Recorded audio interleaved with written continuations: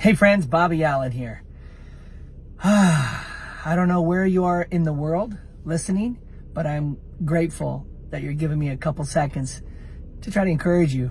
That's it. Just to say something that will make you rest, feel safe, feel encouraged, and let you know everything's going to be okay. Here's what I know. The uncreated Creator made you with a smile on his face. There are no accidental pregnancies with God. It matters to God you woke up this morning.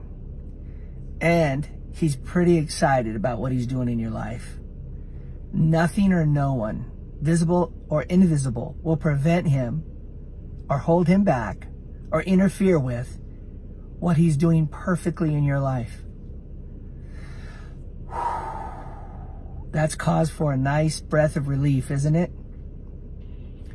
If you choose to believe that. I know, with all the stuff going on with COVID and political things and people making up their own truths and everybody's seeking for something to give them clarity, to give them hope, to give them a reason to continue existing. I don't say living, I said existing, because Jesus is the only one who gives life.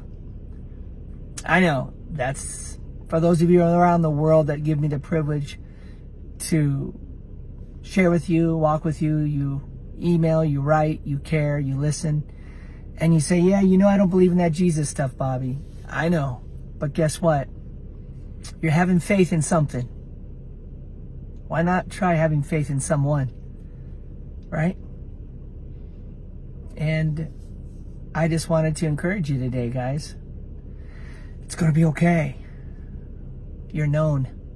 God sees you. He hears you. He's got you.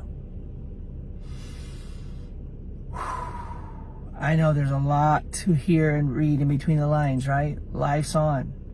For some of you, you've been so kind to share. It's bleak and ugly and scary and frightening. I know. God really does have your name and address, and he's not mad at you. Would you just make a decision to maybe try one more time believing that tonight? Wherever you are in the world. Take a deep breath of relief and say, okay, Bobby, I'm going to give it a shot. It's amazing. You're loved, cared for, and seen and heard. Not because you deserve it, but because you breathe. He made you. Well, Bobby, if God's loving and kind and he made me, then why does my life hurt so badly? Well, we'll talk about that. We'll continue the conversation about these awesome questions.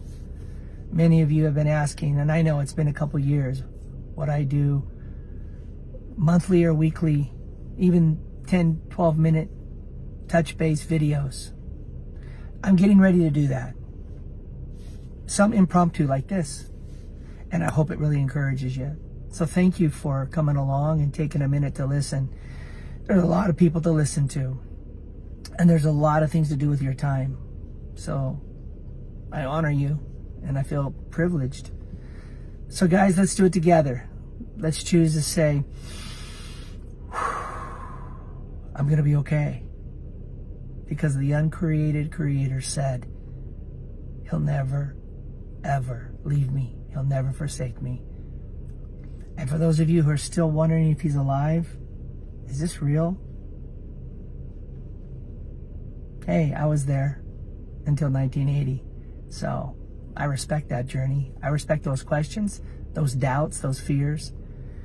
And there's a lot of things keeping you from walking to the other side. And most of it doesn't even have to do about God himself, because he's very attractive on his own. But people like me and cultural, religious sayings and thoughts and the ways we represent him sometimes turn people off. We're sorry. But don't throw the baby out with the bathwater.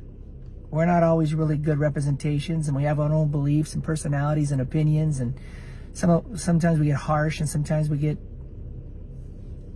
you know, human. And don't let that stop you. All right? God has your name and address. He's not mad at you. Talk to you guys soon.